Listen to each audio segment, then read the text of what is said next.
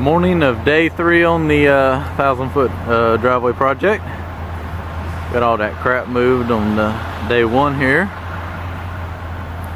And I tore down the old house up here and a bunch of trees. Here's that ridge now. You can kind of see what I was talking about. We got all those trees cleared. There they are piled up there in the field. It raises up probably about 3.5–4 feet right here.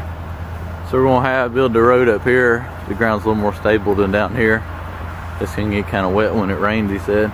So we'll haul some dirt up here to fill all that in. That way we make a nice ramp coming down. Be a lot easier to get in and out of the driveway. So we're gonna haul a bunch of dirt up here and tie that into the road. Gonna sweep in right here, and the driveway's gonna come down on top of this ridge. And you can see up here on the hill up there where I went ahead and cut the grass off. Gonna go all the way up there to the house up there. So today what I'm gonna work on is getting this graded out. I got the grader coming. He's gonna go up there and get the roller.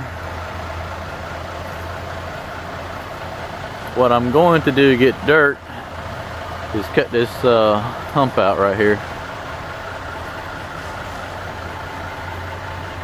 I'm gonna cut all that off, haul that up there to fill in next to the road and spread out all this old crap right there.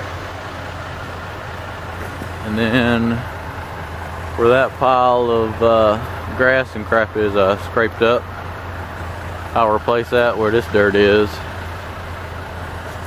And in front of this pine tree right here, we're going to put in a pipe and fill that in right there, so that with all that runoff from the hill way over there, a place to drain. So that's today's project. Get all that fixed up and graded out.